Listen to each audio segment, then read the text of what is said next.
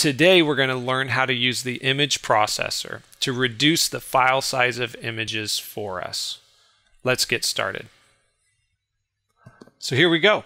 Today I'm going to reduce 22 images with the image processor in Photoshop.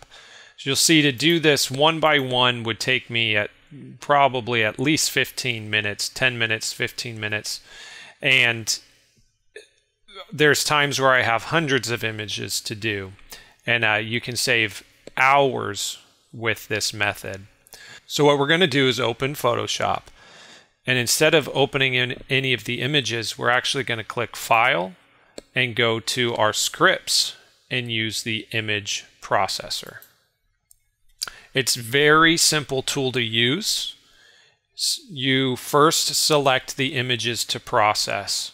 So we're going to select our folders, and I'm going to select the folder with the images I need to reduce, that I need to process. And then I'm going to select the folder of where I want to place them. So I've got a reduce folder, and this one should be empty. Next, you're going to choose the settings for the images. So I want to reduce them to a quality of 5, and I want to resize these images to fit in 1000 pixels wide by 600 pixels high. It's really as simple as that. We're going to click Run, and you'll see Photoshop go to work for you.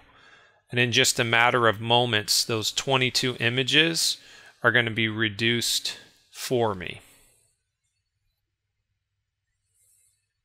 It's done. We can now look in the folder, and where we see the original, we will now, and most of these images are over a megabyte, and now you'll see they've all been reduced to less than 100 kilobytes, or right around there.